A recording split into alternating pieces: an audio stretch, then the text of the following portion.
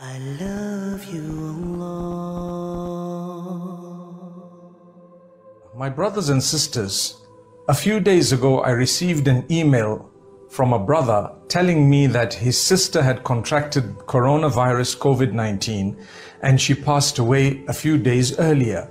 May Allah give her Jannatul Firdaus. May Allah subhanahu wa ta'ala grant her the high and lofty rank and make it easy for her family.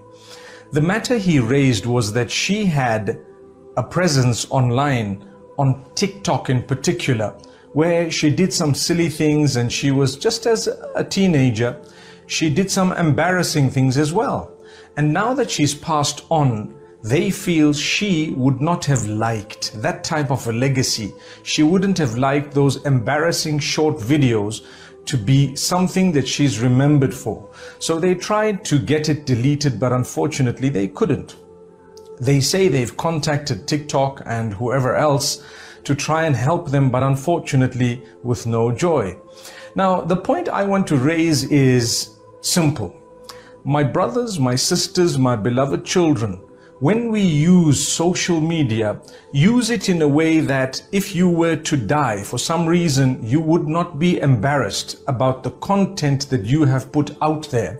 Sometimes people do silly things just to gain a following. Sometimes people do that which is very embarrassing, at times even unacceptable, in order to gain the attention of people.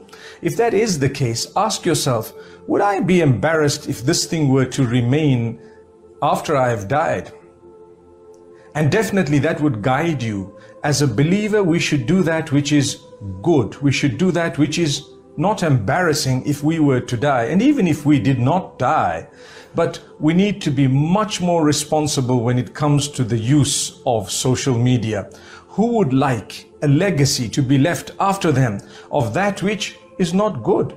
So my brothers and sisters, I thought perhaps this very short message would inspire you to be much more responsible when it comes to social media.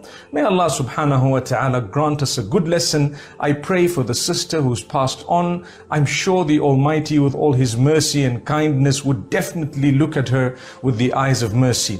But at the same time, we also pray for the family through these very difficult days, with people messaging them, some with very bad messages, yet it's not their fault at all. This could have happened to anyone. Let's use social media in a very responsible way and ask the Almighty to grant us a death when He is pleased with us.